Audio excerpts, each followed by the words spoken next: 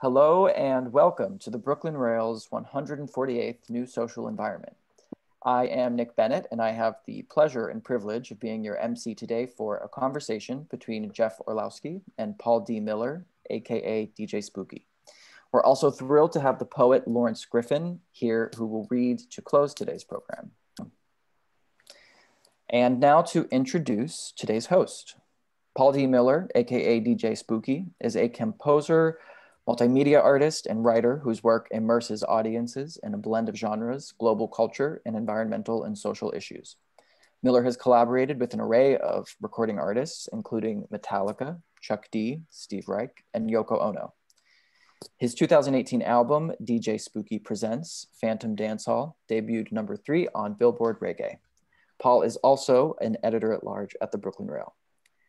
And our guest today, Jeff Orlowski, is the director, producer, and cinematographer of the award-winning films Chasing Coral and Chasing Ice. Chasing Coral received the U.S. Documentary Audience Award at Sundance in 2017. Chasing Ice received the Documentary Cinematography Award at Sundance in 2012 and was nominated for an Academy Award for Best Original Song. Both films were shortlisted for an Academy Award for Best Documentary, screened at Congress and the United Nations, and have garnered awards and accolades from film festivals around the globe. Jeff founded Exposure Labs, a production company dedicated to impact through film. His latest film, The Social Dilemma, had its world premiere at the 2020 Sundance Film Festival and is part of the topic of today's conversation. So without further ado, I hand the microphone over to today's host, Paul Miller. Over to you, Paul. All right. First and foremost, it's an absolute pleasure to check in with Jeff about his new film. I'm a huge fan of his work, and his films previously had focused mostly on environmental issues, which is also quite close to my heart. So what I'd like to do today is build a premise that I think that film is one of the most powerful narrative tools we have right now for storytelling, to give people a sense of some of the dangers that social media have been kind of unleashing on us algorithmically and all sorts of other kind of strategic, for lack of a better word, sort of monetization of the human attention span. So Jeff, I'd love to just begin the conversation with a little bit of context.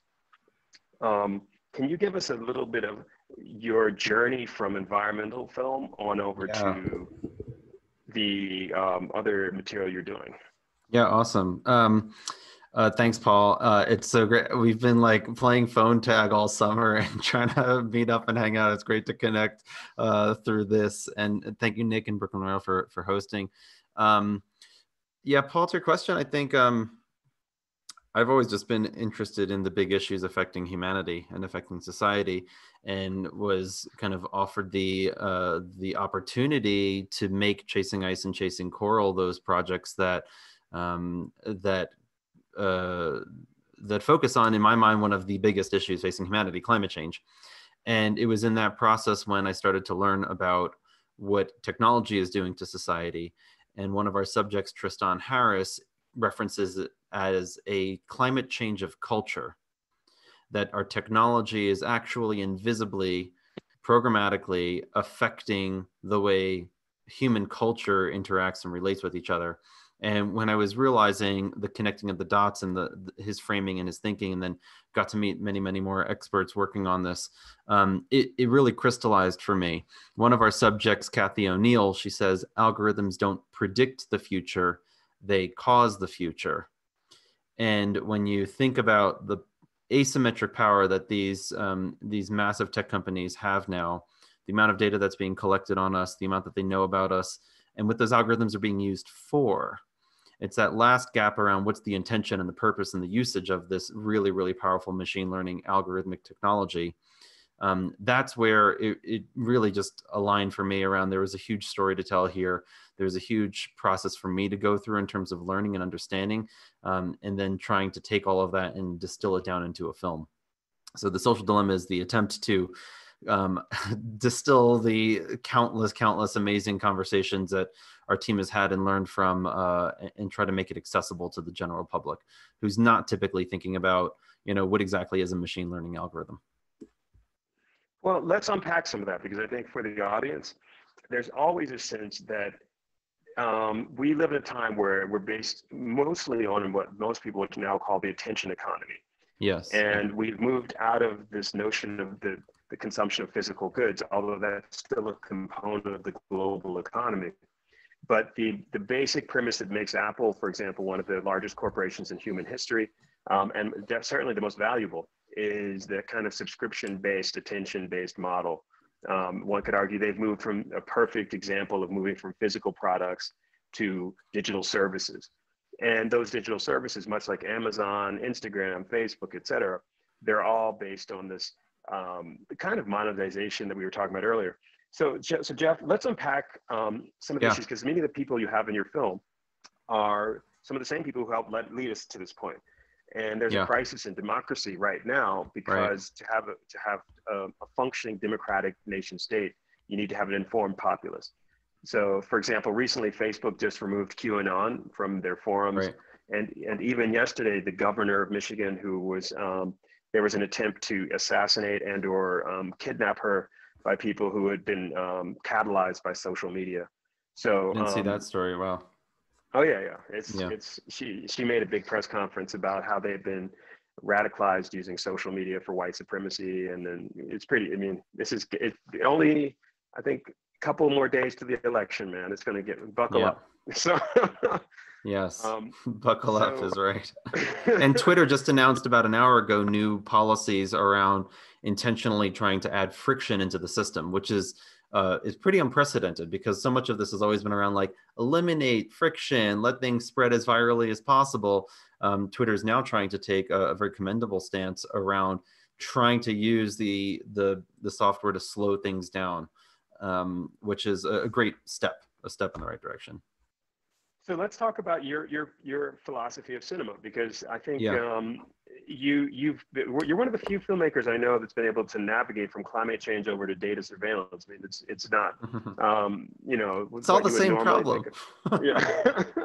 Human beings. Well, I would for those who are interested, this is a tome of a book, but The Age of Surveillance Capitalism by Shoshana Zuboff was a massive mind-bending text for me to go through and process in the making of this film.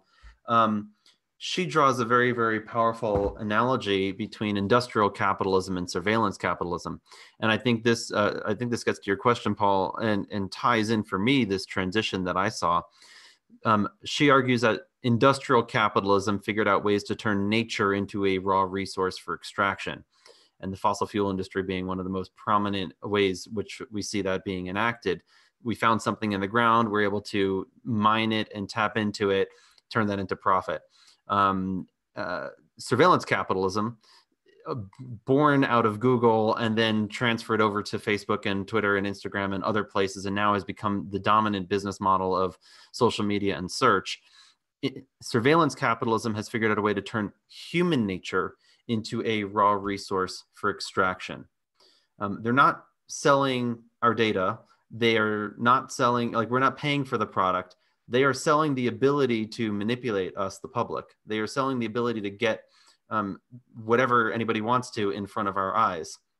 And the offering that they're making is that we have so hyper targeted. We know everybody, we know their interests, we know who's interested in what. What they're selling is greater probability of success for a sale, like as opposed to a billboard that, you know, a million people might drive by and very few will lead to a conversion of purchasing a product.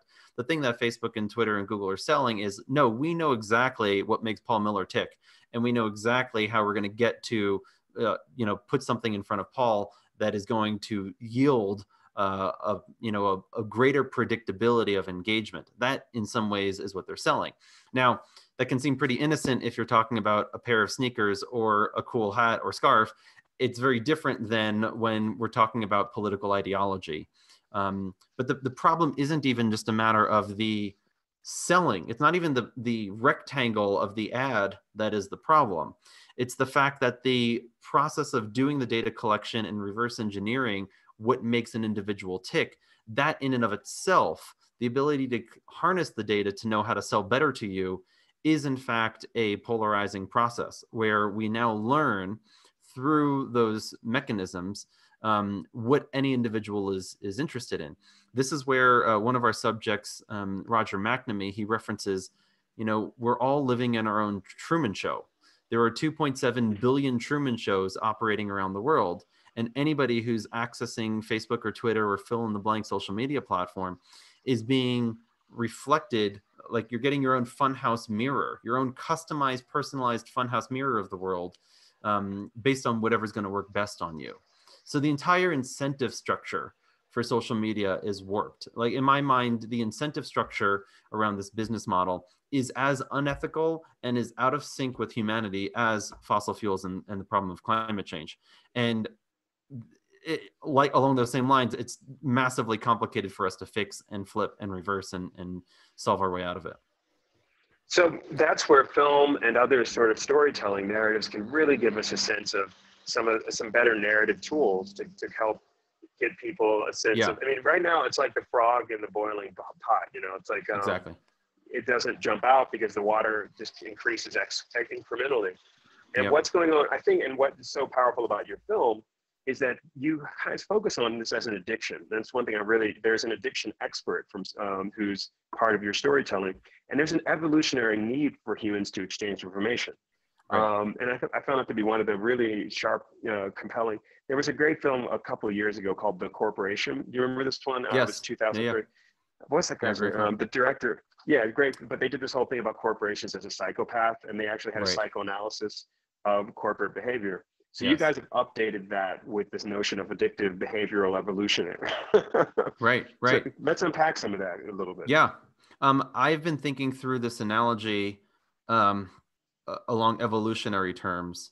So let me share this analogy, then tie it back into your question and where I think you're going. But it just sort of follows the Truman Show analogy. But the way I think of it, each and every one of us is on our own Galapagos Island, right? We're all on our individual islands, our own islands of thought that are being self-reflected back to us. And the more you engage with an algorithm, the more it has figured you out, and the more you use it, the more addicted you are, the faster that evolutionary process happens in some ways. And yet you're on your own little isolated island of thought, and all of us are on our Galapagos drifting farther and farther away from each other in the ocean, to the point where, just like with evolution and speciation, when a species gets separated and over time they continue to evolve, they hit a point where they're no longer sexually compatible with each other. And now you have two separate species. I think that same thing is happening with our ideas, that we're at a place now where ideas are evolving faster and faster the more you engage, but they're bifurcating on these platforms, which is making polarization inherent result of the system, making it harder and harder. If you think about somebody that you disagree with politics on, and you think, okay, that was the way the conversation went a decade ago, and what does the conversation look like now? People are coming to the table with such different facts, such a completely different starting point, that it's harder and harder to have conversations with people that you might disagree with. And this is, in many ways, this is what we were realizing with climate change. When we were doing our impact work with Chasing Ice and Chasing Coral, we were meeting people all around the country that just completely disagreed with the evidence and the facts that we learned about from science. And to find a place of common ground, the number of steps you have to take backwards just to find some common ground was really, really challenging. So going back to what you're talking about there, Paul, and setting up around this addiction frame, these platforms are A/B testing constantly what works on each and every one of us, right? That really is the mantra that drives engagement. There's an algorithm that's testing all the content in the world against you. And if you have two, let's say there are two different feeds. One is the Walter Cronkite, calm, rational, extremely neutral, no opinions embedded in any of its straight news. And then you have a more radical version of that on any spectrum, right? It doesn't matter, pointing to the left, pointing to the right, opinions, clickbait headlines. Which one of those two options is going to be more engaging? Like, very clearly, there's one that's going to work better for an engagement model. And that's what we're seeing with each and every individual feed, that it's pushing down this path of greater engagement and moving away from a shared truth. This is one of the things I'm most worried about is the polarization function, like how polarization is coming out as a result of the way these platforms are programmed based on the incentive model. That, I mean, there's a whole range of consequences. Yeah. Go for it, Paul. Jeff, there's so many bits and pieces I want to unpack of what you were just saying, which is I like this the term you just used, the polarization model. I mean, that sounds like the next Radiohead. But so right now, when we think about like the notion that these platforms, pretty much every platform that you can possibly imagine is doing that kind of sort of data monetization and the optimization of how people engage with the algorithms that drive those platforms. So it's the mechanism that's probably going to be, it's already created a huge crisis. To me right now, like Trump is just like Russian malware at this point. It's just kind of, the president as malware. And that has directly led from, he actually was out of reality TV. Most of the people in his administration are coming out of like really bad film producers, like Steve Bannon, who produced documentaries. Right. Steve Mnuchin, who's Secretary of the Treasury, produced Wonder Woman. I don't know if you, which is totally wild. So they have a kind of a film sensibility going, and that's why recently, like he's on dexamethasone, which is this crazy steroid, and decided like radically to stage a film shoot on the White House lawn with this helicopter landing and all this crazy while he's tweeting. I mean, so all this stuff is, again, the paradox of democracy mixed with authoritarian urges, it's distilled right down into this moment, and the film reflects that. What about the like previous eras? Like, for example, Jeff, I'd love, because you have more data on you now than, say, for example, the Stasi would have had in East Germany, or any communist regime. And the American sensibilities that, we're free culture. If you compare us to China, the Chinese are under surveillance. That Americans don't realize that we're under actually far more. And I'd love to maybe get your comparison, because that was the only thing I would have loved to hear more of your take on what's going on between China and the U.S. Just in an odd way, like China's just explicit about their surveillance of their people. In the United States, we have corporate surveillance of the people in a hidden and opaque way that is happening with just as much frequency, just not used by the same actors. And there's some posts in the chat around neocolonialism, and this is totally +1 on that. This is digital colonialism just in our lives. The things I was going to add, so this goes a little bit beyond the scope of what we have in the film, but goes to Shoshana Zuboff's scope around surveillance capitalism. In the film, we were really trying to focus more on the attention economy aspects of it. So the social media companies and the search companies that really are motivated around attention. But there is this birth of this entire surveillance capitalism frame that is trying to use data for financial profits in lots of different arenas that go beyond our attention. Right. So going back to what you're asking, Paul, like the way data can be used for financial gains that is misaligned with the public good. I think I have, these are the books I've been referencing lately. Kathy O'Neill's Weapons of Math Destruction, which I just love that title, Weapons of Math Destruction. And then Sophia Noble's Algorithms of Oppression. So I would highly recommend all of those. But some of the stuff that Kathy talks about, there are algorithms that inform police or judge sentencing. So if a judge needs to like give a sentence to somebody in how many years, algorithms are offering recommendations based on historical data of which type of prisoners get which amount of time. So if the data that's going into that system is based on a racist history of policing in a community, then the recommendation that's going to come out of that algorithm is also going to have the same racist sentiments that are embodied in the source code. We're seeing that with hiring algorithms. We're seeing it with credit card algorithms. So different people in society are being offered different things based on data that's being pulled without real clarity and insight around what data is there. If each and every one of us went to, I actually haven't tested this, but this is according to Kathy, if all of us went to a credit card website and we're looking for credit card recommendations, we would get different credit cards recommended to us based on what the system knows about us and our credit history and our financial history. So it's not an even playing field. It's kind of pre-filtering and pre-sourcing that. Along the same lines, hiring algorithms. So a hiring algorithm, there was a famous case study that came out around an algorithm for a company that recommended that it hire men named Jared who played lacrosse, because disproportionately at that company, men who were named Jared who played lacrosse did well at that particular company. And so that's what the algorithm was then recommending.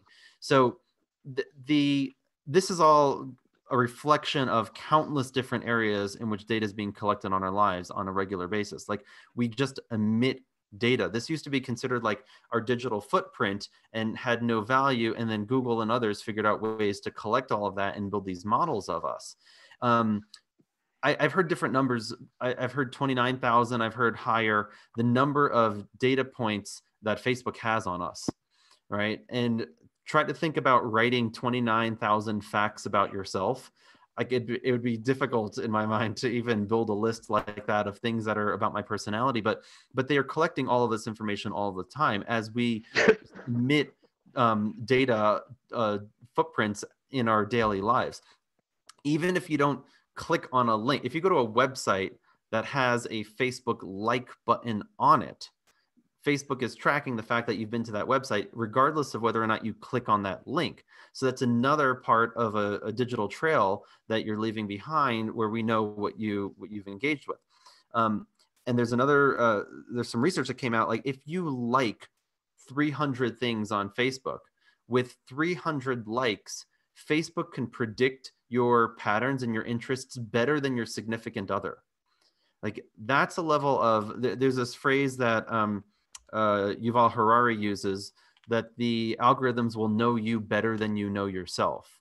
And that we're entering into this realm now where the amount of data that has been collected about us, the use of these models to, and this is the analogy we bring about in The Social Dilemma, is this digital avatar being reverse engineered of Ben's character. And the more you engage, the better and better it is at understanding you and predicting you and reverse engineering you. And the big question is, okay, if we have the ability to create a model like this of each and every one of us, what is that model being used for? Right now, Facebook and Twitter and Instagram and Snapchat and TikTok and Google are using that digital model of us to better monetize us. Right? That is the mission and the objective of these companies in its current form. But it doesn't need to be that way, right?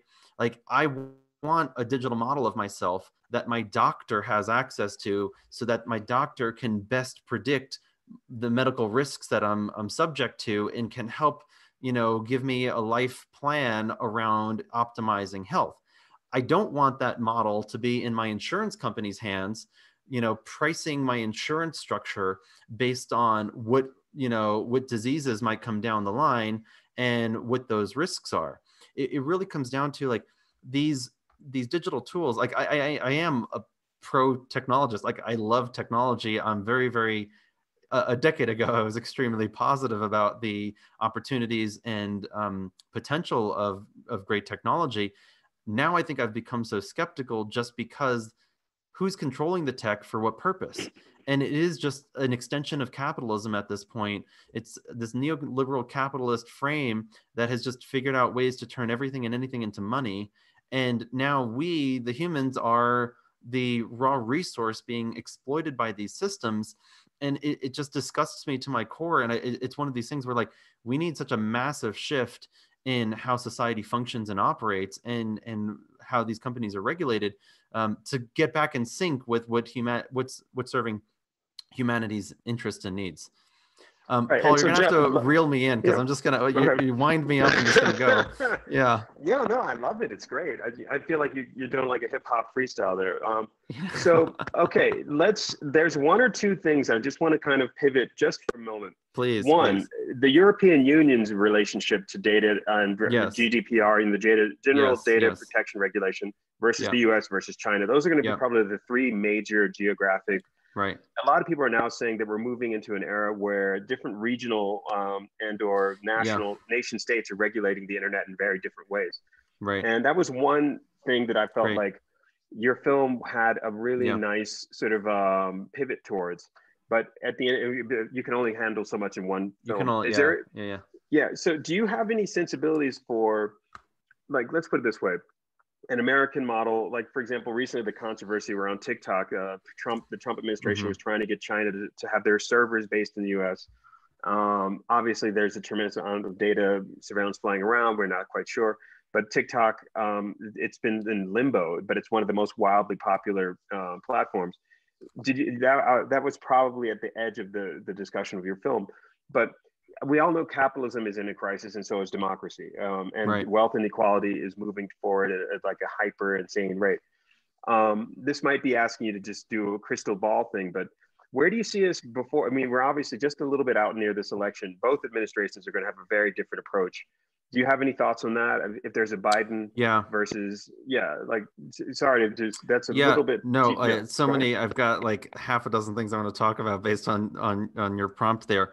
Um, I think the U.S. government has demonstrated its lack of knowledge and ability to rein this in. I think it really is just we need to educate our politicians as fast as possible about like how these technologies are actually operating. The notion of antitrust, which is like the leading conversation right now, is viable and worth pursuing, yet just a drop in the bucket and doesn't actually address the fundamental business model challenges. So waiting for the US to take regulatory action is going to take a long time, I think. Europe has been ahead of the curve with GDPR and other thoughts on the table. And I think that is something where my a place of hope and optimism is that Europe might get their act together and put regulations in place sooner than the US does, and that the corporations, these companies won't want to miss out on the European market, and so they'll sort of be forced to mold to that.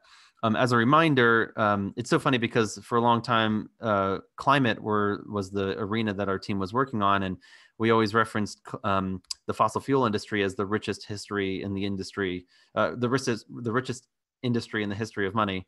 And now the tech industry has become the richest industry in the history of money, and to the point where Google spends more on lobbying the U.S. government than any other entity.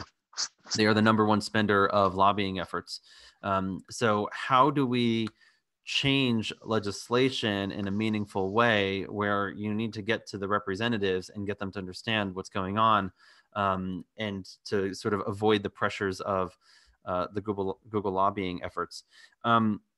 Going to your point about TikTok and sort of the geopolitical threat posed there, the I actually do agree with the risk of a foreign company coming into the U.S. and collecting U.S. data where we don't know where that's going to go. I think there are huge geopolitical concerns here.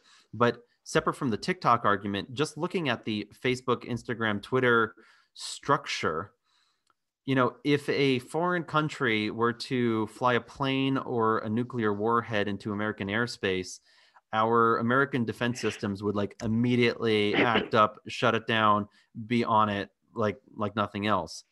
Yet we have a system in place right now where foreign countries can launch information bombs into our American soil, where American companies have made American products that foreign nations can use for little to no money to launch information warfare on our soil with almost no traceability as well.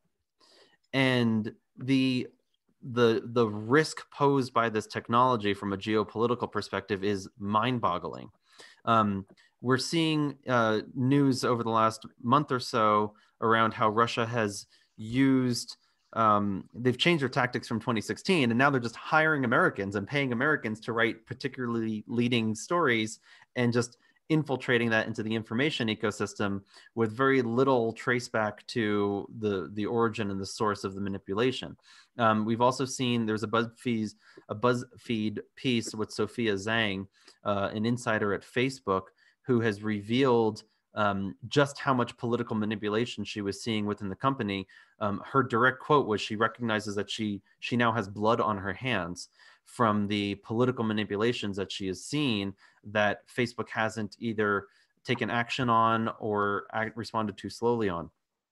So these are tools of mass deception that we are just allowing to exist, where there's no filter on what's coming in, and the algorithms will pour lighter fluid on everything and anything, and only take down, if something seems really, really bad, then the content moderators come in and try to squash a particular thing. But in most cases, like, it's already gone viral. Lies spread 6 times faster than truth on these platforms. And so it's just an infinite game of whack-a-mole, just trying to catch up. There's no way to keep up, right? Yeah, go for it, Paul. Okay, so I'm sorry to keep it. I just want to unpack some of these issues because no, please interrupt, because I'm just gonna keep rambling. Okay.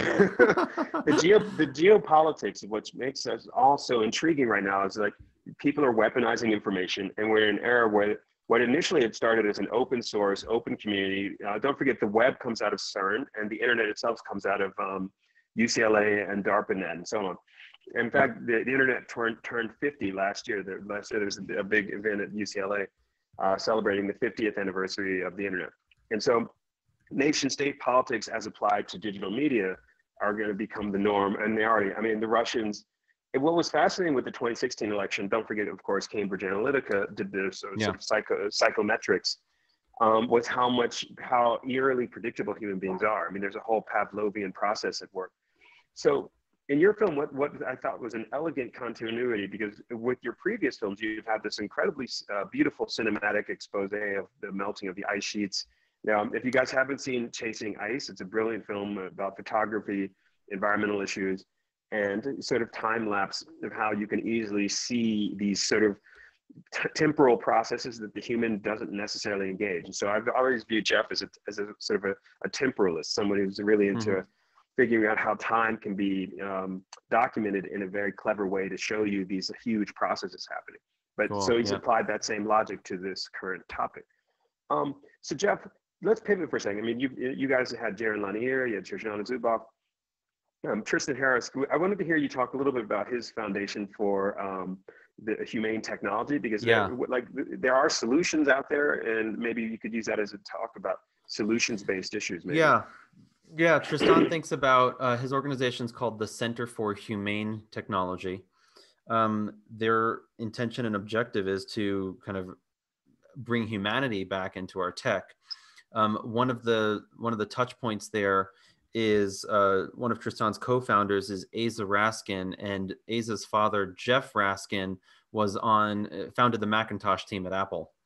And I bring up this lineage in that it actually was a huge place of thinking and inspiration for Tristan and Asa and their team. Jeff Raskin coined the phrase cognetics. Actually, I don't think he coined the phrase. He was a proponent of it, but I don't know if he was the origin there. But the notion of cognetics is the ergonomics of the mind.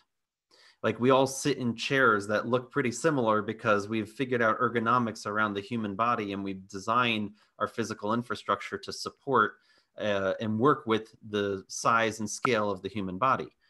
Yet we aren't applying our technology around how the human mind works and how human society works and how our psychology and sociology works. And one tangible example here along these lines is the concept of the Dunbar number, where a researcher identified that humans fit tribes of about 150 people. We can maintain close relationships of 150 people, but once you start breaking beyond that, it starts to unravel. This has been taken seriously by some corporations that as they're building a team, they literally put 150 people into a building together, and when they have when the team continues to grow, they put them in a separate building and start another 150 person group, and et cetera, because those are the scales of relationships that we can maintain. Like that simple concept has gone out the door with, oh, I have 5,000 friends on Facebook, or whatever the number is, right? The Facebook in some ways has usurped this word friend and morphed it into this thing where these aren't real relationships. The friends you may know algorithm, FYMK, that's what they call it internally, FYMK, is the algorithm that, as any of you Facebook users have all seen, oh, do you know this person? Do you know this person? Oh, you and Paul have 56 mutual friends, and oh, you and this person, like, and that is a growth algorithm, and it's a technique designed to grow the size of your network, in large part, not to give you better fulfillment in life or to help you aspire to your personal aspirations. It's really just an algorithm designed to grow the size of the network. And the more friends you have and the more followers you have, the more potential engagements there are for advertisements with any particular post. I remember 10 years ago where, oh, you and Paul have 6 mutual friends, and we could talk about each and every one of those friends, and oh, how do you know that person? And how do you know that person? And no, that's such a dear friend to me that I met through so-and-so. And now if I look at that, it's like, oh, you have 150 mutual friends, and I don't know 140 of them, right? I bring this up as an example because, like, it's clear that these platforms aren't being designed around the human connections that are inherent, the human connections that we were promised, that not that we were promised, but that they were claiming were part of the original appeal of these platforms. One of our subjects says these platforms are not connection, they are connectivity. When you are connecting with a human, you're looking face to face. I can see the nods. I can see the mirror neurons in the back of my brain are lighting up. I can read the 42 muscles on your face that are giving human communication. We get more information through nonverbal communication that we're getting through text format, right? And so that's what real connection is. FaceTime, Zoom, these are technologies that aim towards those levels of human connection. But you're not getting that through 280 characters. Like, the context is lost, the nuance is lost. If I post something as a joke on Twitter, somebody doesn't read the sarcasm or the intention and then replicates that and posts a critique, and then that goes down a downward spiral, and it's so far removed from the original source material and the intention there. That's what's happening at scale. In many ways, I look at Twitter as a decontextualizing machine that is losing the nuance and the gray zones in life. It's losing the ability for people to come together and have deep conversations around challenging subjects. And it really is just going towards hyperpolarization and what's going to get the best response and the most retweets in the shortest form. Right. So let's unpack that. Actually, from the viewpoint of the 700-pound gorilla in the room, which is, of course, Facebook. Now, amusingly enough, Jeff, your film got under their skin. Yeah. And they were pissed, and they posted a rebuke to your film. Yes. I'll just post it. Sure, and absolutely. Of course, falls very flat. I'm going to say Facebook was pissed. All right. So I guess their leadership team saw your film and then issued a multi-point rebuke for each point in the film. Do you want to unpack that a little bit, just as a well, I thought it might be something, Yeah, this is, in many ways, I just consider this our highest success, is that we got under their skin, and look, we're critiquing this entire business model and the entire industry, right? We're not critiquing solely Facebook. The principles and practices at Facebook are the same at Google and Twitter and what have you. But one of the things that they're trying to claim, which the internet has responded with the same emotions that I feel, they're trying to say that we're not the product, and it's just so misaligned with the realities of how their system works that it just boggles my mind that they're trying to lean into that argument. If everybody stopped using Facebook and Instagram, there would be nothing to sell to advertisers. Like, advertisers would not use the system because there would be nothing of value to them if people stopped using it. I don't know how to think of that as anything other than we are the product. And That could so, be a fun band name as well. right. Yeah. Um, We actually were thinking about titling the film something like that too, like We the Product. Like we, instead of We the People, like We the Product are wanting to push back. I just didn't like that frame because I don't want us to lean into, like, we have to stop being the product, not doubling down on that. Yeah. Okay, so Facebook, Google, Twitter. I mean, most of them were. A lot of the major CEOs were called to, kind of testify recently about, of course, monopolies and their control of much of the infrastructure for social media processes. That just happened a couple of days ago. The main CEOs were all asked to testify. But your film really triggers, I think, a great conversation that's really important right now, which is how do the arts and, of course, this notion of data kind of, for lack of a better word, sort of the data economy overlap? Because I mean, this is an art-oriented magazine, and I'd love to hear your thoughts about. I mean, you began the discussion where you were saying we're each in our own Truman Show. I actually could see that as some crazy Cindy Sherman installation or something where everyone is assigned an algorithmic face when they go into her installation or Yes. photograph or something. Do you have any take on art around Oh this? my Or goodness. any thoughts There's about so that? many. I've really wanted to do some sort of VR piece where you log in with your social media account, and while you're in the VR piece, it's customizing the entire VR experience specifically for you.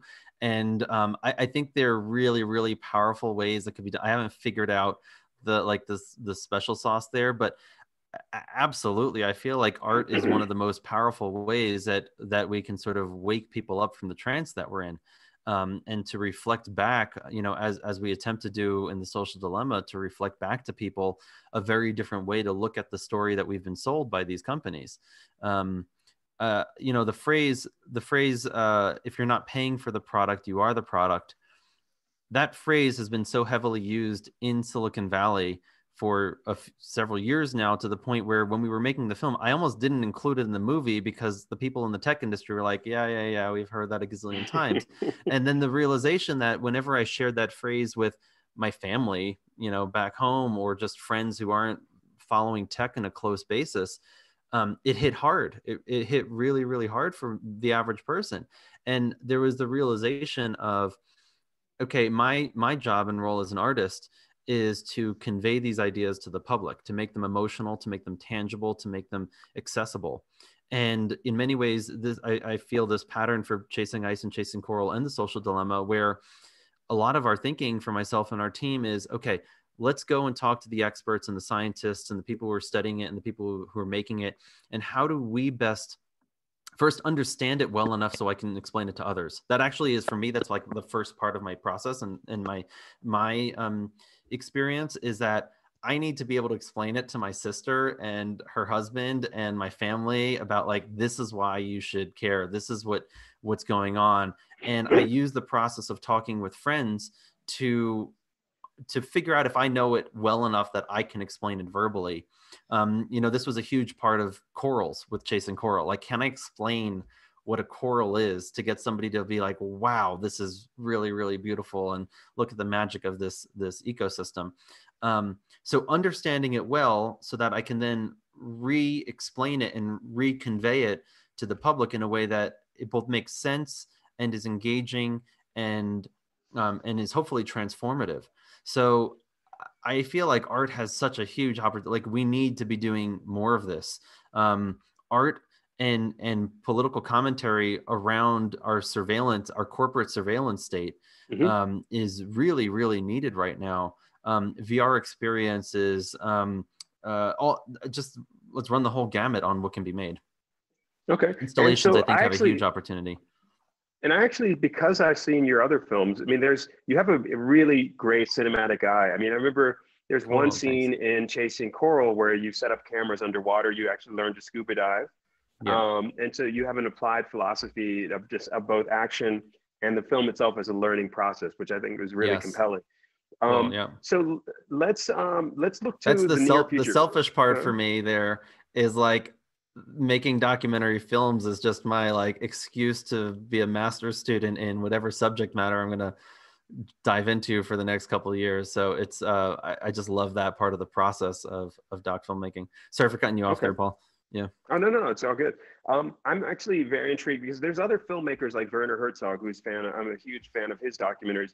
You've taken a more of it. I wanted to talk about your craft a little bit, just for a little bit, to see what informs your sense of how you put a scene together.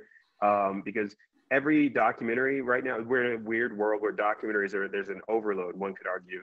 There can never be enough, but I do think that stylistically speaking, Werner Yeah. Herzog, I love the way he narrates his films and gives you a sense Right. of how he's like, these are the gay penguins in Antarctica. I mean, Yeah. there's this funny scene in so there his voice has this kind of hilarious Right. kind of commentary, but you don't do that. You have the character speak. Yeah. Can you unpack your philosophy of your style of film Yeah. as well? Just because I think people would be into that as well. Yeah. I think that the style, so for me, this probably would not be how Werner answers the question. For me, the style of the film is informed by the story that you're trying to tell and the subjects whose voices you're trying to spotlight. And the approach to the filmmaking, for me, is informed by the story. So in the case of The Social Dilemma, we had access to these tech insiders and the people who worked at these companies, and that for me was the thing that I thought would ground the film more than anything else. Like, I wanted the trailer, I could see the trailer, I wanted people to say I worked at Google, Facebook, Instagram, Twitter, Snapchat. Like, that was an essential part because for me at least, those are the brands that I know of, right? Those are the companies that I interact with on a daily basis. I'm using them, and I wasn't aware of how they were manipulating me. So in this particular case, we leaned into that. At the same time, we had this idea for a narrative component to bring to life what we were learning. Like, similar to Chasing Ice and Chasing Coral was the revealing the invisible. Like, what's hiding on the other side of this little rectangular screen in my pocket. Inside Out was an inspiration for that. Actually, The Big Short was an early inspiration around, like, how could we do the documentary version of The Big Short and have scenes that could bring the story to life. And then Inside Out was like, okay, this is the way we can do it. We can anthropomorphize the emotions and we can reveal the invisible through this storyline. And but there was a big conversation that our team was having. There were people on our team that were like, well, let's just do the full narrative movie. Why do we need the interviews? Let's just do a narrative that brings this whole thing to life.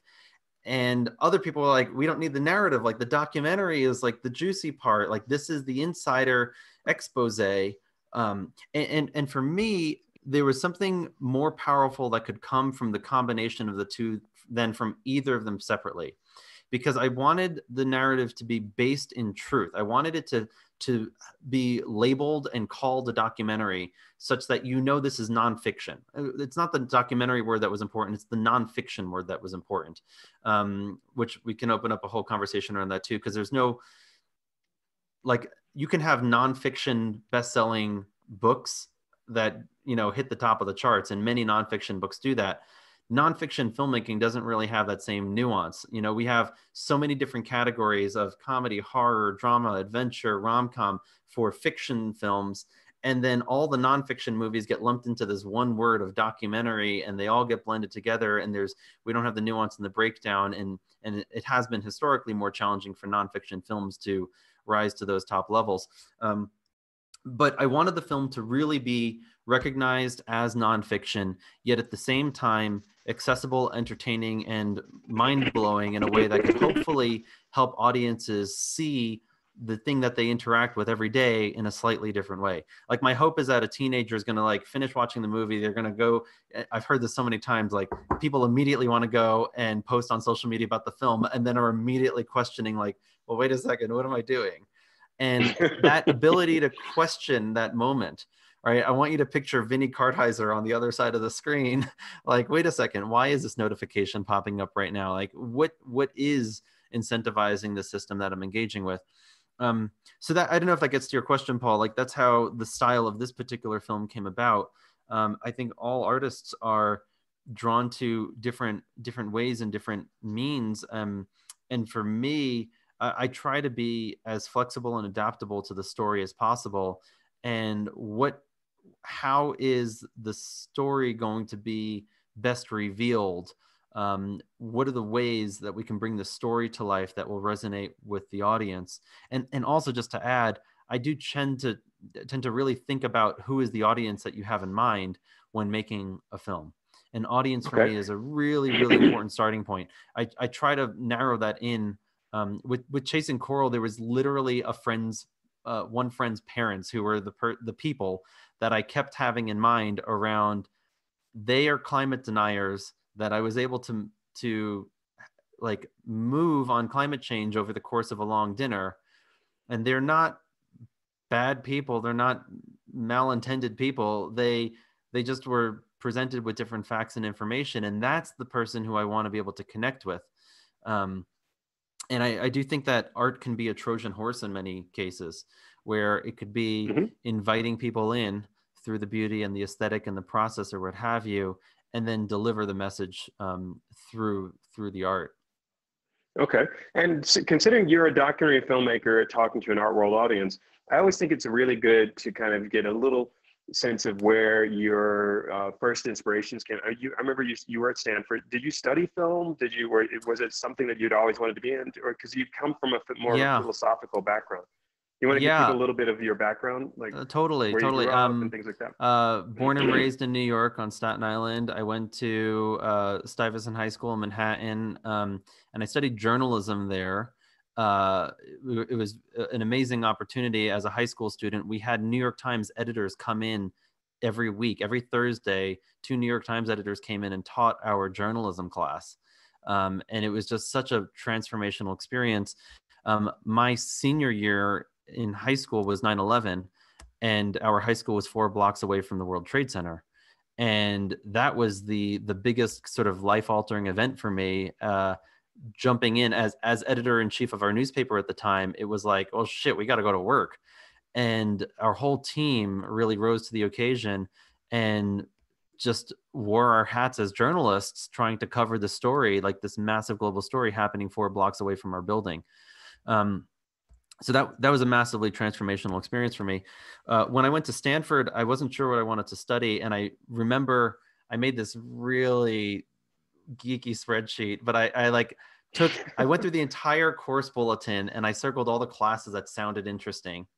And I was in a 4-class dorm, so I had juniors and seniors and upperclassmen in the dorm that I was in, and I was getting advice from all of them about what are the best classes that you took. And people were recommending classes that I never ever would have considered taking. So all across the board, like I took a class on negotiation. Like the class was literally called negotiation, and that was a massively transformational class. I took classes in lots of different departments: design thinking, art, philosophy classes, MS&E classes, which was the closest thing to like the tech route.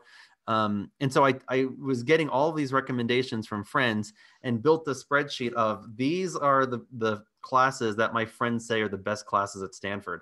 And I optimized my entire major to take as many of those classes as possible and reverse engineered into an anthropology major, which I also had interest in, but it's the major that allowed me to optimize for the classes that seemed most interesting from everybody else. So I really feel like I tried to maximize that experience in learning everything that I could in different areas. I was taking classes in film that my friend Jack Conte, one of my closest friends out of college, Jack Conte, is a filmmaker and musician. He has gone on to found Patreon. So if you're familiar with Patreon as a platform that was founded by Jack, Jack was the one who twisted my arm to make me move from photography to filmmaking.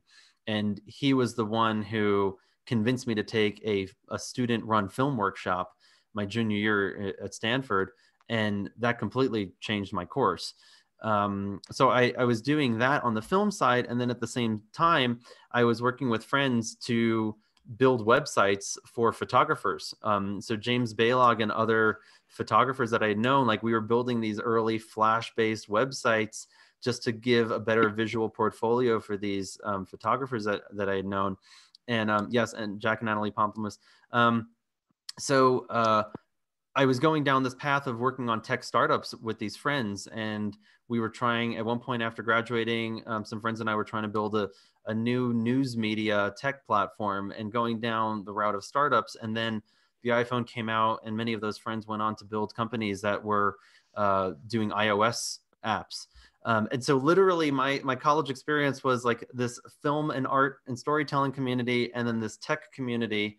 And it completely came back full circle in 2017, where it was like, when I started to realize what my friends at Stanford were saying about the tech, it was a complete coming back. Like that is what gave birth to this movie. This movie would not have existed without those connections and those influences and those stories and those ideas coming from these friends. One last thing to add, while at Stanford, I was an Apple campus rep. It was like the coolest. I thought it was a really cool job, like literally selling Apple computers at Stanford. Like I was a massive Apple evangelist, just like going out and pimping Apple computers to everybody and just convincing everybody why this was the best platform to use, and teaching people how to use Apple software in the early and mid 2000s. And it was three of us had that job. Tristan Harris, Jeff Seibert, and myself. The three of us all were Apple campus reps. And we each sort of loved the powerful opportunity of the technology. There's another person who was an Apple campus rep that kind of came after us, who's now an executive at a big social media company. And it's like the four of us in many ways are so connected and linked through these experiences, and we've gone on to continue to work on technology in different ways and to reflect on it. So it's just, I look at one of Malcolm Gladwell's books, which was it? I forget if it was Tipping Point. I forget which book it was, but he references how Bill Gates and Steve Jobs, and there was an era of people who came out at the right time when the technology was ripe, that had the right experiences, that were able to like sort of make this huge leap in what that technology era created. And I feel like that same thing happened in the mid 2000s at a Stanford, where the iPhone was coming out and iOS was being introduced and the app stores were being introduced, and there was a new birth of technological opportunities when people had the right skill sets and the right mindsets. And I feel like Stanford was in many ways that breeding ground of this new era of technology. I love hearing the fact that you got into the whole East Coast, West Coast. I live a couple blocks over from Stuyvesant and Tribeca. I'm on Duane. Oh, yeah. Granted, it's a tiny little street. Yeah. But and then you've been at Stanford and lecturing an artist at Stanford. It's these blends. And now Boulder, Colorado, which is my current home, I feel like it's the third coast in between the two, and get the best of both worlds, and yet getting nature in my backyard. And by the way, Palantir is moving their headquarters to Denver. Oh, so my goodness. You have to do a lecture there one of these days.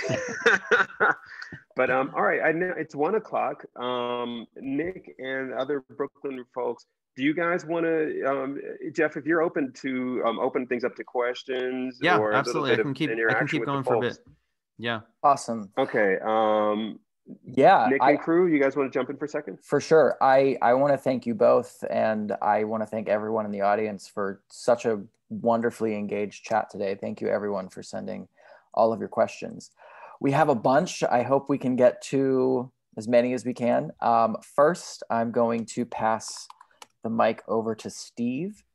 Steve, you should get a prompt now to activate your mic. Okay, I'm here. Thank you. And it's funny, years ago, I worked at 26 Federal Plaza, which is right by Duane and Reed Streets. So I know Manhattan well, but now I'm in Brooklyn. My question has to do with this whole subject, the attention economy. My systems thinking mentor, Dr. Russell Akoff from Wharton, taught me that there are things we don't measure because we're not actually paying attention to everything. You know, the universe exists, but for example, journalism doesn't cover everything. Journalism covers things it thinks it can make money from. Right. If it bleeds, it leads, drama, et cetera, et cetera. Yeah. What I stumbled on 20 plus years ago was something called the Corporate Social Responsibility Movement. Yep. The UN has this project called the UN Global Compact, since the year 2000, launched by Kofi Annan. These are the business leaders who want to change the value system underlying capitalism. They actually know profit should not be the first priority. But if you do a Google search on the New York Times, they have never written a story about the UN Global Compact. And that is an issue. I don't know. Well, I have some thoughts on what to do about it, but I'd like you two to talk about, in an attention economy, how do we get those who guide the attention to cover what matters, like corporate social responsibility, like solutions that exist that for some reason, I mean, I once chatted with Katie Couric briefly 10 years ago, and she couldn't, it was like corporate social responsibility. What? It's like I was a man from Mars. So how do we get the attention economy to focus on what thank you. Yeah, you're asking a good question, and I would okay, so lots of thoughts on this. Thank you. we manage what we measure, right? That's a phrase that's often used. We manage what we measure. And I think one of the big problems that we're dealing with social media and media in general is that we're measuring the wrong thing. We're measuring what's easy to measure. And we're measuring what we're measuring because of the business model, right? So even with cable news and cable television, we measure ratings because the ratings are the way that they value the ad placements. Because how popular something is what determines how much money people are willing to spend to get placements on that particular thing, right? So, so we're not measuring how trustworthy the news organization is, how reliable it is, how high quality it is, how good is the writing, how thought-provoking is it. Those are a lot harder to measure, but those are things that could be measured. Like part of me wants, I've been envisioning what is a new 21st century response to our broken information ecosystem? Like, can somebody make a news organization that is sort of a meta news organization where, first of all, we're going to slow news down. We're not going to be rushed. It's not going to be trying to fill the data void and get something in the first thing on Twitter so that it propagates out fast. We're going to do thoughtful, reflective news analysis. And by the way, please pay us. Here's your $10 monthly subscription to get news that you actually genuinely trust. That's giving you a perspective and a landscape of this is what the New York Times said, this is what Fox News said, this is what the AP said around a particular story, right? Like that's something that just seems really, really, like I would put money into that. I would be a customer. I'd want thoughtful, reflective, slowed down news analysis where I would want I would want to fill out surveys around how trustworthy is this news organization and let that be the metric that's driving the direction of the entity, right? So that's one thing. But I think this taps into a bigger issue that I am feeling very optimistic in that our youth, the millennials and more particularly Gen Z, is fed up with the status quo in countless different arenas, and that the consequences of neoliberal capitalism are no longer what Gen Z wants, and what we need to move towards, where CSR is like an inherent part of any business. We're seeing that slowly with the environmental movement and how companies, in some cases, companies are greenwashing, but in other cases, companies are just genuinely trying to do more sustainable options because they recognize that is our responsibility as a company, and that is what the public wants. We need that equivalent for all industries, right? There's a friend of mine, Tom Chi, who has this great mindset. Companies should only be making things that are earth digestible, that you buy things that are earth digestible. And if they are not earth digestible, they should not be for sale, that the company has a responsibility to collect them back and to use them again, right? So this phone should not be on a one-way path from Apple to me to the dumpster. This phone should be owned by Apple. And when I'm done with it, it's Apple's responsibility to take this back and to recycle and reuse these limited resources so that it goes back into some other product, that the recycling and the breaking down is built in, the needs are built in. I often think about, okay, so if you look at the EPA and the failures of our governmental systems to regulate environmental harms, we have the system where I think it makes sense for the individual, where we are innocent until proven guilty. I believe that for corporations, that model should be flipped, and we should have a guilty until proven innocent mindset. And okay, here's a particular company that works in a particular industry, and we're going to assume the worst case scenario. We're going to assume you're spilling this amount of chemicals, and these are your emissions, and these are X, Y, and Z. And we're going to assume that that is your annual footprint on the planet. And you as a corporation can demonstrate and prove and earn your tax credits by demonstrating that you're going above and beyond that worst case scenario, and prove to us that you're not spilling those chemicals, that you're not emitting that carbon, that you're not emitting that methane or other greenhouse gases, that you're taking a closed loop circular economy system into account. And based on your demonstration, and show us your receipts, we will then give you your tax credits. And if the system is designed right, the money still works out the same, right? It's the incentive to do the right thing as opposed to a minimal disincentive to avoid the wrong thing, right? The math and economics are just misaligned. Like, it is just financially profitable for a company to take a gamble and to take a risk, because the chance of them getting caught is low and the scale of the penalty is low, such that the calculus just necessitates that's the right business move.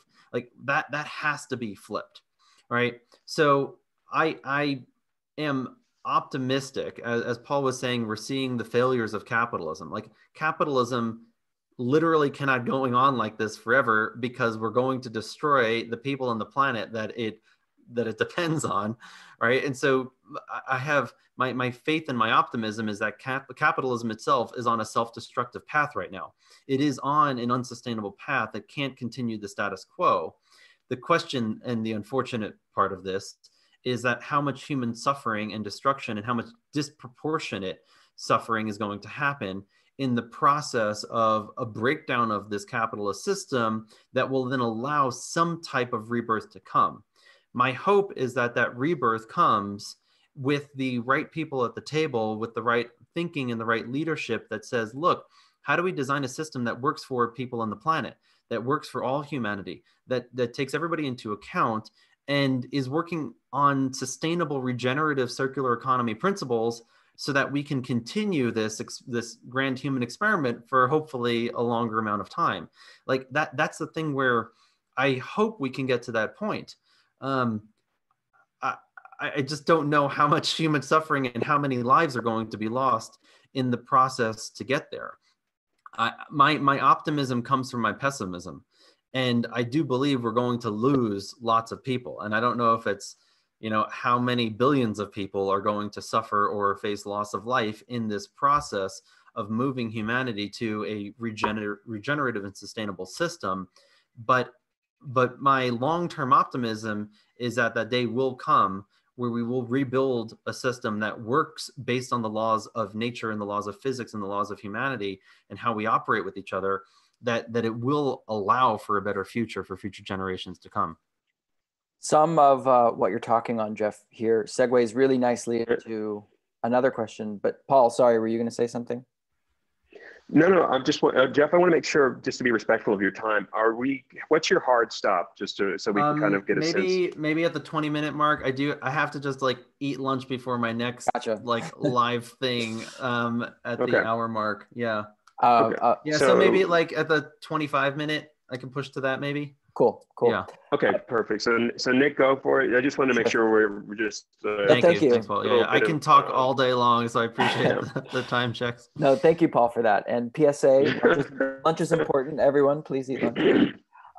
So this kind of segues nicely into a question from our own social media manager here at The Rail. JC, I will pass the mic over to you. Thanks, Nikki. Thanks, Jeff and Paul. This conversation's been incredible. Jeff, I watched the film a couple weeks ago, and like, I think the film does a lot of things really, really well in terms of reframing the way that we kind of generally think about and talk about social media in a way that felt really like true to my experience of spending intentionally like too many hours a day on it. I had one kind of like, there's one thing that sort of stuck out to me, and I'm just kind of curious about the choice behind this. Towards the end of the film, some of the characters discuss social media's role in the global destabilization of democracies. which is super real, and we're like watching it happen, and it's like literally global. That section is accompanied by footage, by like protest footage. There was some of the Gilets Jaunes and Black Lives Matter protests in Los Angeles and in Portland that stood out to me kind of in particular. And you know, I guess my question is sort of like, or sorry, I'll keep going. The footage kind of like functions as evidence for the argument that social media is changing our behavior in ways that we're not aware of, which is true. But then having that protest footage as sort of the visual kind of like glosses over the fact that there are very real reasons. Yeah, totally. Yeah. So yeah, basically, and also I guess the fact that the kind of like economic inequality that we're seeing is driven by these very same tech platforms. So yeah. Right. No, it's a great question. And I appreciate the time and space to go into the nuance of this.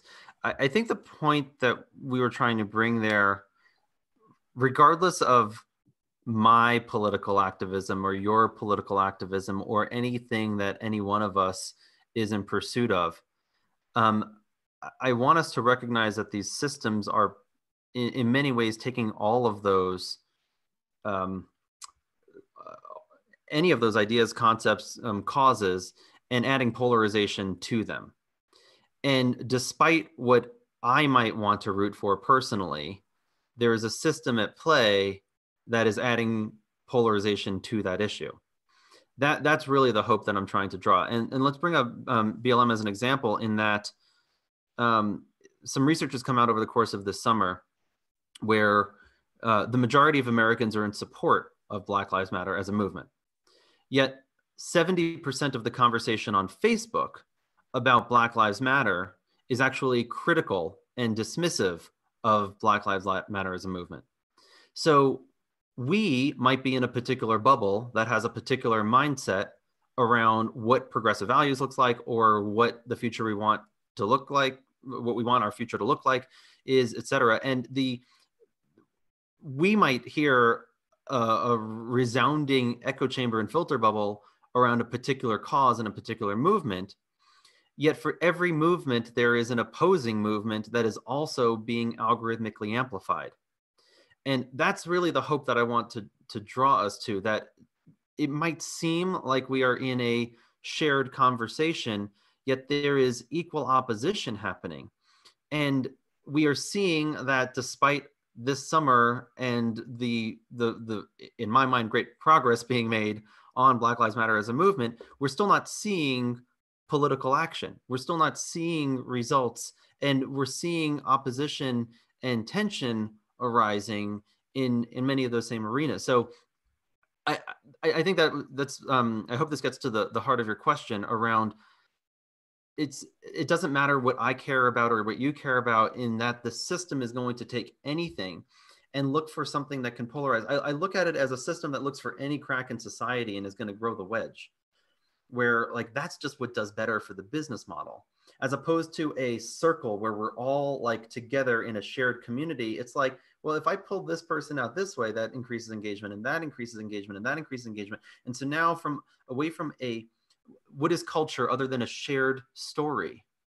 We've gone from a shared story to an infinite number of customized stories.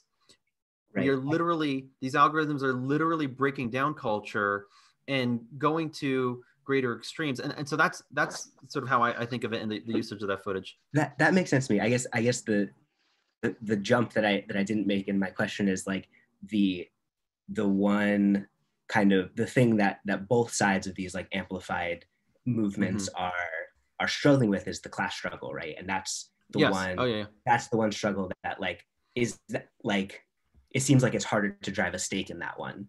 Right. And the film didn't really go there, but I also understand that's like a different set of politics. Yeah, you're raising a great point. I haven't yet read the book Cast. That's very, very high on my list. I'm very interested in reading that and to kind of dive into this more. I think the class struggle is tapping back into the capitalist, like the consequences of capitalism that we've been talking through. I mean, you look at the stock market this year and you look at how the average American is doing, and like things are only like inequality is just on this crazy trajectory right now where I don't know. Maybe there's more to offline on that, or resources to read and share. There's definitely a film or a dozen in the subject matter that you're tapping into. Yeah. Thank you so much. Yeah. Thanks, JC. And thanks for that too. I mean, Nick, given that we have about 5 minutes left, do you want to do any type of closing? Because Glide's hand has been raised, and I've been seeing that pop up a bunch of times. I don't know if I'll let you guys determine the timing, but I just wanted to acknowledge that. Yeah, go for it. Yeah, I think that I know we are running out of time. We have about 5 minutes. I want to thank everyone for all of your questions, and I'm sorry that we can't get to all of them. But I think our final is going to come from our own Phong Bui. Phong, I think you can activate your mic. Can we, just out of curiosity, can we split if Glide, because I know Glide has had their hand up a lot. Is there a way maybe to just give them a really brief thing, just out of respect, because, you know, just time and space, and then Phong, just to kind of, you know, democratization. Is that okay? Because they did have their hand up a lot. We'll go really fast. Let's do both. Okay, let's go fast. So, thank you. And it's positive because ultimately I've been trying to be concise about what I'm saying, but how can we reclaim our attention? And then I was trying to answer my own question with things that we've been talking, or you've been talking about with other things. And I'm thinking, is it reclaiming our humanity? Because these algorithms are going to do their thing. And then you're saying that they're versions of us, and they don't necessarily have to be bad. They're just doing what they're programmed to do. Right. So how can we be as human as possible? And yeah, absolutely. I think that is. It's one of our subjects says that these platforms have cleaved our attention from our intention. And how do we bring back our intention? So it taps into a mindfulness conversation as well. But as you're saying, also bringing back our humanity. Tristan, their team have this pin, Team Humanity, that I've just always loved, because that is their mindset. It's like, we are on the same team. And what does Team Humanity need to do to increase and improve the abilities and the ways in which we relate to each other? I think this is where I'm not a programmer, and if anybody was, there's a huge opportunity for a new social media platform, or many new social media platforms, to come about that are really focused on humanity. Like, imagine if there was a system that had, you know, within the Dunbar number, within, like, I've got me and my 8 closest friends are in a group, and we went to this platform to help guide us through life and through the challenges. And hey, this is like, I have friends who are in a men's group, and this was part of the thinking and inspiration for what could technology do in a similar way. That models also like bring us around a council fire kind of mindset too, where, look, this is a group of close friends. This is what we're struggling with. Can technology guide us to having shared deep conversation? Can technology guide us around influences, questions, things to read, ways to probe us? Imagine social media that made you feel better after you used it. Imagine, like, just like this, I feel more human because of this conversation, right? I feel the exchange of ideas, the conversation. I wish we had a lot more time, right? And how do we build technology platforms that are structured and incentivized around that? I would pay for that technology too, right? I would pay for something that deepened my relationships with my friends and family, and did it in a remote way. Like, there's a huge opportunity for something like that. So yeah, Team Humanity. Yeah, and I just feel bad for these robots, because it's sort of like creating Dr. Frankenstein. You know, right. Facebook and Google are Dr. Frankenstein, and these little robots have no feelings, but they're just doing their algorithms, and we have all these feelings, but yet we're trying to be like them. It doesn't make any sense. So. Right. It's all bots all the way down. You know, there used to be this thing, it's turtles all the way down. Now you can just say it's just bots. But all right, so Nick, Phong, closing remarks with Jeff. And Jeff, by the way, thank you so much for making the time too, man. Yes. I really appreciate it. Thank you all. Yeah, you have a new fan base of art world folks. Oh, awesome. Yes. And so Phong, is he still around? He's probably wearing some crazy sunglasses or something. Can you guys hear me okay? Yes. Yeah, thank you, Jeff. I watched the movie the other night, and it was something that we've been already thought about at the rail since the beginning. The idea is, I remember in college reading Ezra Pound, and somewhere he say, one would never understand a deep book until you have lived at least one of its chapter, So I think that being conformist as a potential given in to the certain soundbite culture, the spoon-fed culture, has been with us a long time. I think that somehow the end of the Cold War, we all fell asleep at the wheel. And I think that September 11 gave more power to the greater fear. And therefore technology became so frenziedly occupied a certain kind of condition in our social life.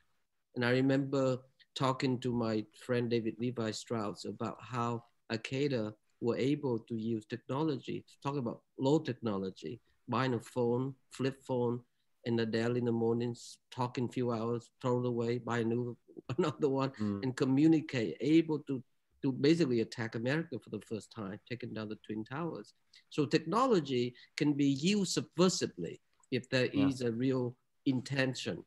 It's no more, no less than when Mussolini meeting the founder of futurism, futurist art after the First War in 1914, Moretti, And basically what you think about futurist art is technology and speed. I mean, I think that artists have to remain very subversive and very non-conformist as a position in society. Therefore, we need to cultivate the margin in the edges of society, not in the center. And I think that's exactly we must do and work together. So a film as yours, Social Dilemma, have pointed out that possibility, because we don't need to be an expert of technology in order to defeat technology. That's another option I'm thinking of, right, Paul? I mean, I think artists think of all the inventive ways. I mean, for the first time, I have an iPhone. I didn't have it for a long time. So creating a platform like this, having you coming over, joining us anytime, is a way to amplify social intimacy, social closeness, not social distancing.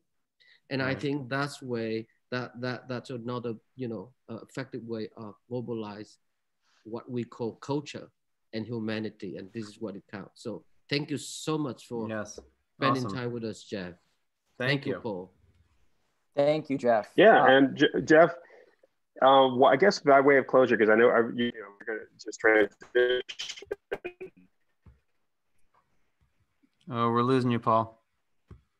Yeah, Paul, sorry, you're breaking up. But to pick up on that, I'm in the mountains. Okay, we got you back. Got you back.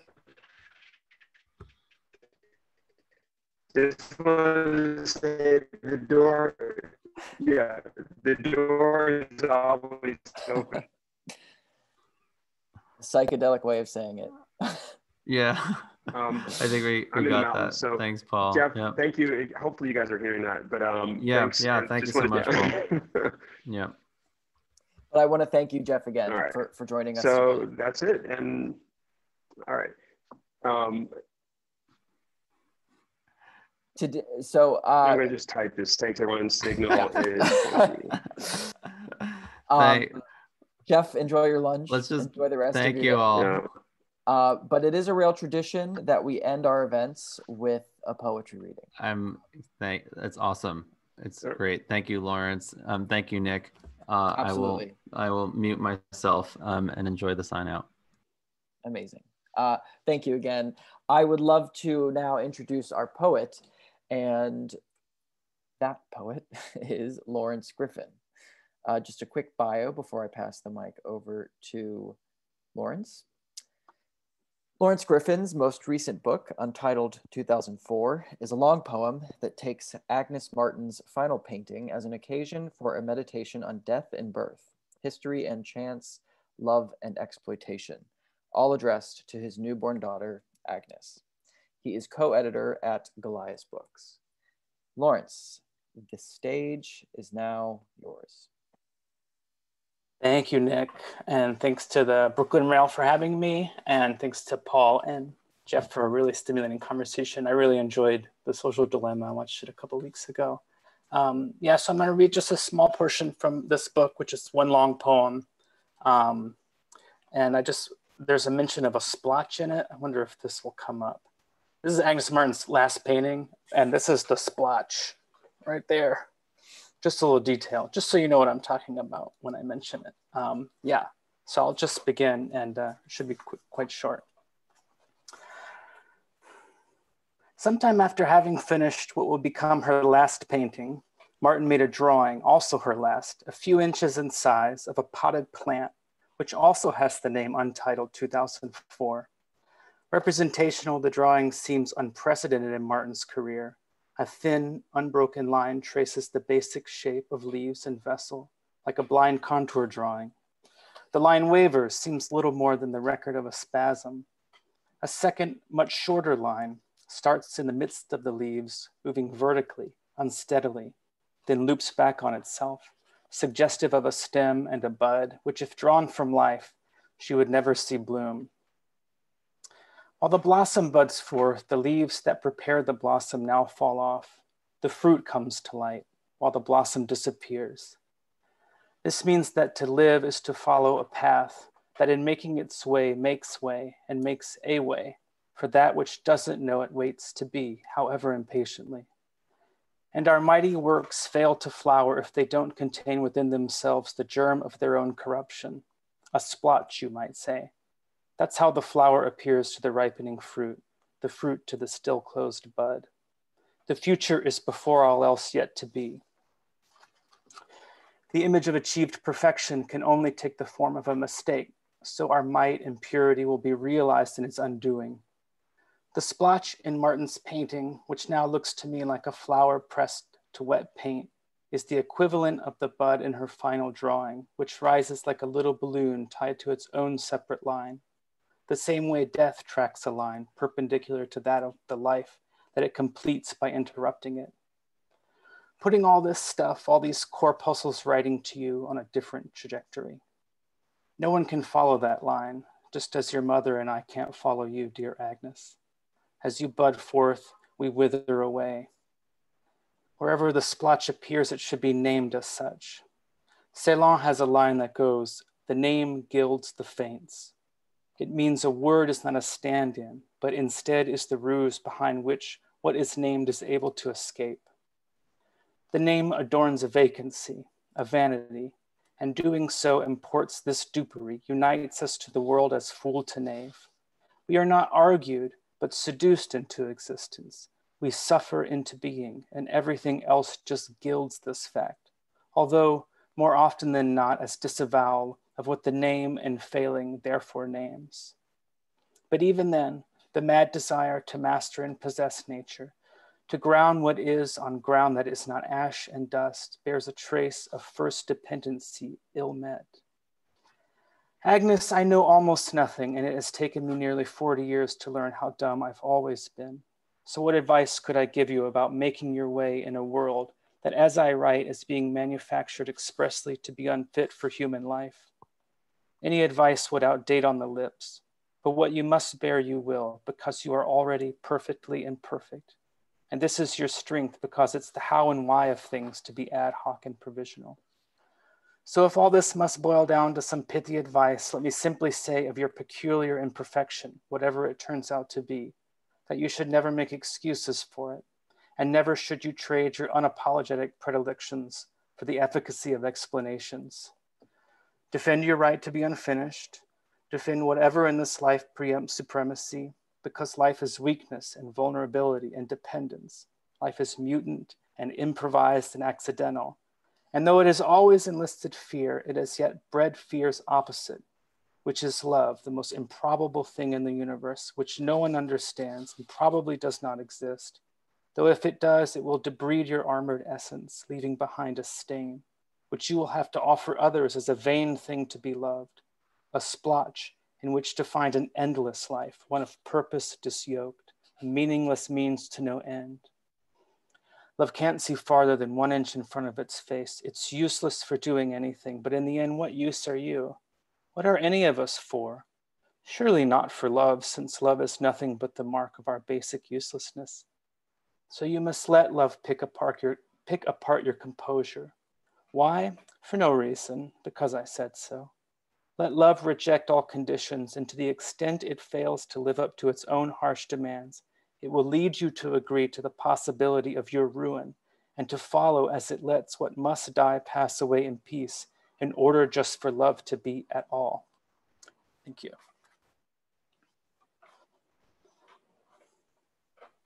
The room echoes with virtual claps. Thank you, Lawrence. To echo what GE said in the chat, that was beyond ekphrastic. That was a beautiful way to end this conversation today. Thank you so much, Jeff, for making yourself available. Congratulations on the film. I recommend everyone go to Netflix and watch it. Thank you, Paul, for joining us today, and everyone for your questions and really thoughtful engagement in the chat. I want to just take a very quick moment to say that October marks the 20th anniversary of the Brooklyn Rail. So this is our celebration month. I'm very happy to be sharing it with all of you, and for the Rail to be committed to remaining independent, free, and accessible to everyone. We do this every day at 1 p.m. Please join us on Monday for a conversation with artist Jeffrey Gibson, co-hosted with Amber Jamila Musser and myself. We'll conclude a poetry reading from Eleanor Noun. Everyone, you, I believe, have the option to unmute yourselves and say ciao on your way out, and have a beautiful weekend, everyone. Thanks, Paul. Thanks, Jeff. Thank you. Thanks, Jeff. Thanks, everybody. Thanks, Paul, Lawrence. Thank you. Yeah. Lawrence. Bye-bye. Thank you so much. Thank you. Thank you, Jeff. Thank you. Thank you so much, Lawrence. Beautiful reading. What a profound way to end the week. Thank you so much, you guys. Thank you, Serena, for your question. Yes, absolutely. GE, hello. Thank you, GE. Thank you, GE. Thank you, Serena. Thank you all.